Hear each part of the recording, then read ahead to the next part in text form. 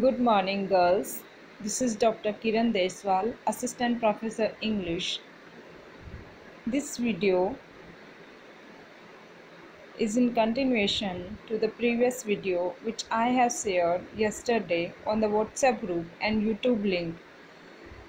Let us continue our story, My Beloved Charioteer, composed by Shashi Deshpande. In the beginning, we saw that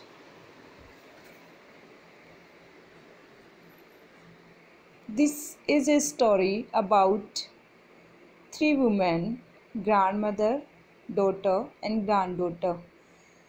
So the story begins with grandmother, who is the narrator of this story. She tells us about her daily morning routine, in which she shares her tea with the granddaughter Preeti. And when Preeti leaves for school, what she does at home, she is narrating in this paragraph. So let us start. When she is gone, silence settles on the house. We know that children make noise, that's why there is noise in the house. And when Preeti leaves, there is silence in the house because Aarti and her mother are not on speaking terms. They speak very less. There is no communication between them. There is a communication between mother and daughter. A silence that will not lift till she returns. When Preeti leaves, she also leaves a silence, and this silence remains there till she returns. After returning, she again makes noises, and she again starts sweet talks with the grandmother. That's why this silence breaks again when she returns. I had got used to this silence, and if it is regular, it becomes a part of our routine. Similarly, it becomes a part of the routine of the grandmother. She is habitual of this silence now, and she is habitual of this silence in the last 7 years. It had never seemed terrible to me because she is used to it. It was a friendly silence because when there is silence in the environment, you are free to imagine various things. You think about your past, your present, and your future. You can think about many things, and your mind is calm and quiet, and you feel somehow, though alone, but relaxed, filled with the ghost of so many voices in my life. The grandmother's house used to be full of people in the past. Now it's empty. They came back to keep me company when I was alone. So she remembers her past. Here the writer has used flashback technique. In flashback technique, the narrator remembers the things of past. So in this paragraph, the grandmother is remembering her past when my younger brother, my aunt who loved me when I was a child, my two infant sons who never grew up because they died early, and even the child Aarti, who seems to have no connection with this thin, bitter woman who now shares the silence with me. Since she came, the friendly ghosts have all gone. Since 7 years, the grandmother is alone, and she remembers her affectionate bond with her aunt and with her younger brother and the two infant sons who died early. But with Aarti, her relationship is not good. Aarti is Aarti feels uncomfortable communicating with her mother. So with the arrival of Aarti, all the friendly ghosts have all gone. The narrator here saying the people whom she remember, her ghost because they are not alive, and friendly because she feels company with them. She feels that they are still with me, so they are friendly ghosts. It is late when she wakes. Wakes up late. We know when the grandmother and the granddaughter are talking, they talk very slowly. They are afraid that they might be heard. So Aarti wakes up late. I have had my bath, finished my puja, and am halfway through cooking lunch when I hear her stirring. So she gets up in the middle of the day when the grandmother finishes all her works like bathing, worshipping, and cooking. I take down the dal from the fire and put on the tea. Whenever she comes to know that Aarti is coming, she she takes down the dal from the fire. Whatever she is cooking, she takes it down and she puts on the tea for Aarti.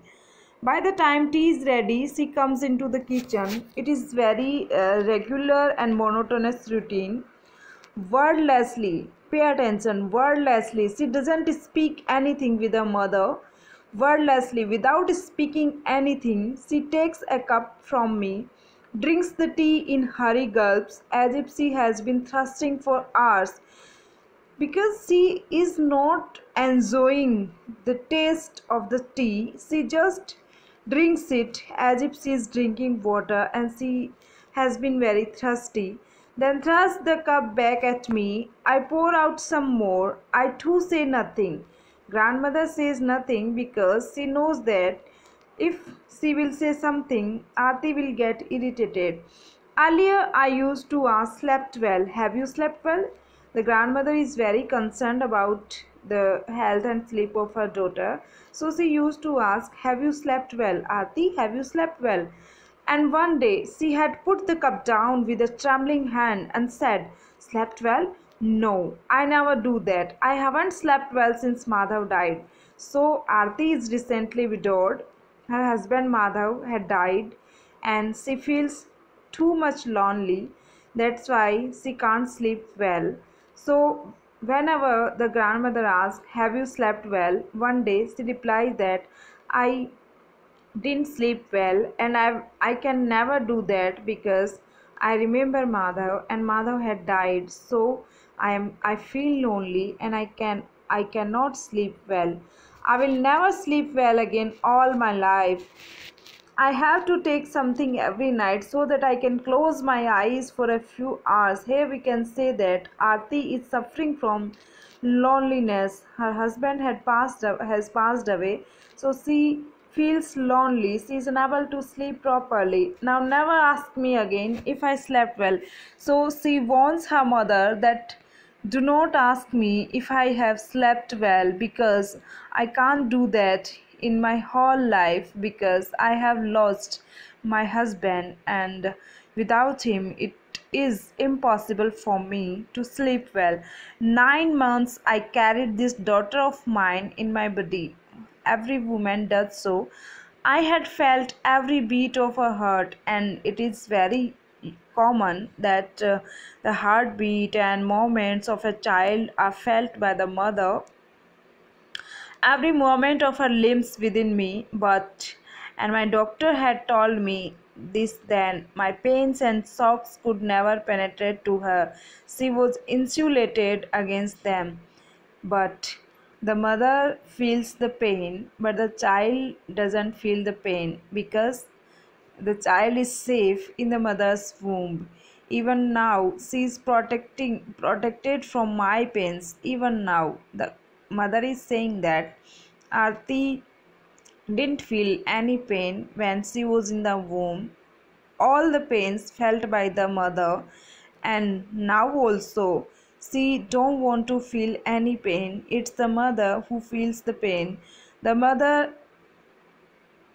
wants to convey that, she wants to say that how painful it is for me. Even my daughter doesn't want to talk to me and it is very painful for me, but she can't understand how much painful this is for me.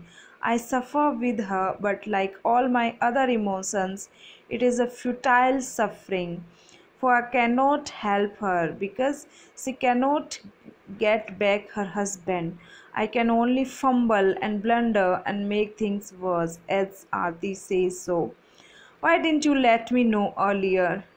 Again, she recalls her past memories and she remembers the things why there is bitterness between mother daughter. So she remembers that incident when Aarti's father dies.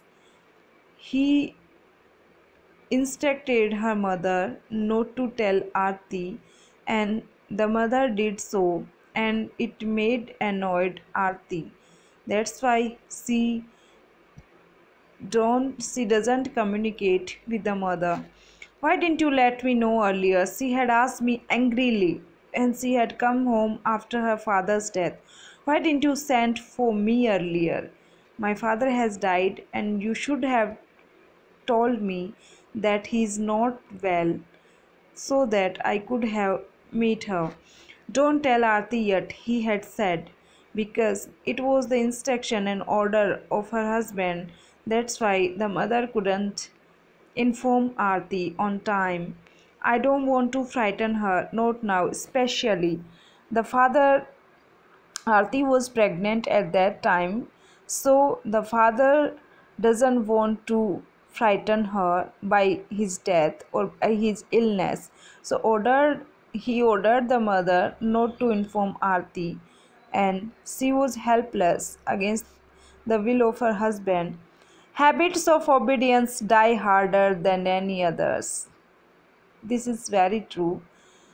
As a wife, she did what which she had to, because she had to follow the order of her husband, and she didn't inform Aarti about his illness. I had not dared to inform Aarti, and the next day he had another attack and died instantly. 3 months later, Preeti had been born. She never saw her grandfather. So, Preeti born after the death of her grandfather, so she never saw her grandfather. Thanks for watching. We will be continuing our next video.